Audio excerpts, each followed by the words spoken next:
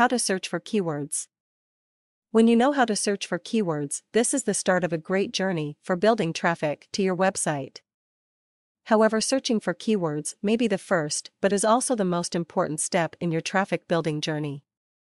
If you get this wrong, then you are really doomed to step out on the wrong foot and you will not get the targeted traffic you need to grow your business. So keyword research is vital. However, the first step in the search is knowing what criteria you are working to. The keywords you are looking for need to be targeted in such a way that they fit your business model. So if you are selling dog biscuits, then any keyword relating to dog training would not be targeted. People coming to your website would not be enticed to buy the product they are looking for and need. In addition, the keyword needs to have traffic associated with it. So a phrase that is used often by people typing it in.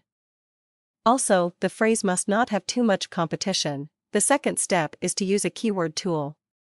You can find useful keyword tools on the internet by just typing in keyword tool or how to search for keywords. The tool will allow you to enter a main phrase, which could be say dog training. You will then get a list of possible phrases that are typed into the searches engines, number of searches. So you will see the traffic that the keyword is generating. You need to be careful what the traffic figures are telling you. So read the definitions carefully. You now need to look at the competition. This is the number of web pages that come up when you put your keyword phrase into the search engine. One way of checking this is to put your phrase into speech marks. The search engine will then show you the number of web pages that have your phrase and the content of the web pages.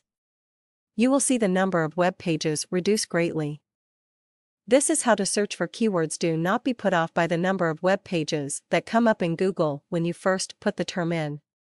A lot of these web pages will not be optimized, in other words, using your keywords. These type of web pages are easily beaten by the simply putting your keyword phrase in the title and 3 times in your content of say 400 words.